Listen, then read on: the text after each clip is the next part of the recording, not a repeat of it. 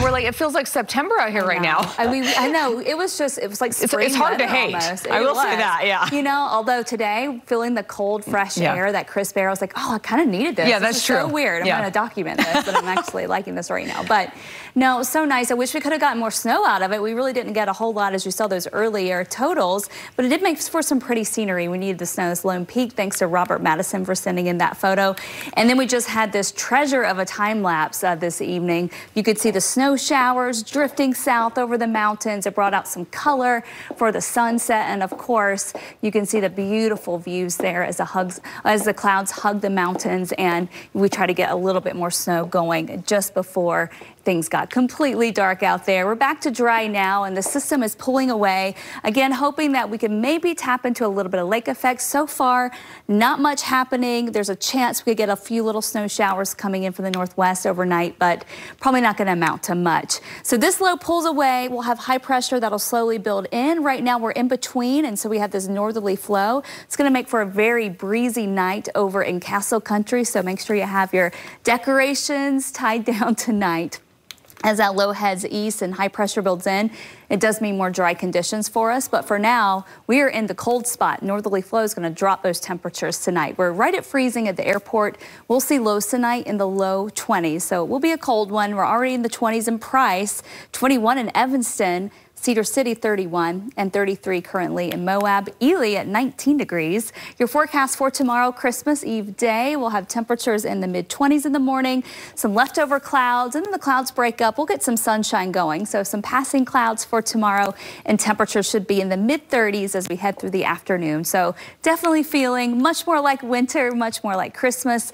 Check out this picture. Beautiful shot here. Thanks to Trevor Williams for sending in this photo over in Tooele.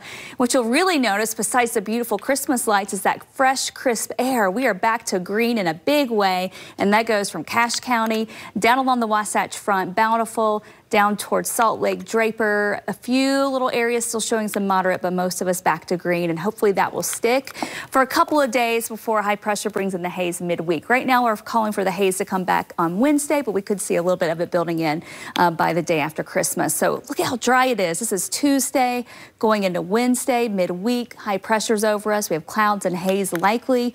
The storm system just doesn't want to get here. We go through Thursday and Friday of next week. We're still dry.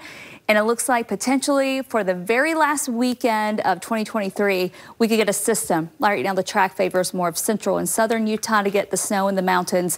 There's just a slight chance in northern Utah. We'll keep you posted on the track of that storm. Otherwise, we're bone dry all week. Temps in the low 30s tomorrow for central Utah, southern Utah, upper 40s for St. George, low 40s in Moab, your 70 forecast for St. George.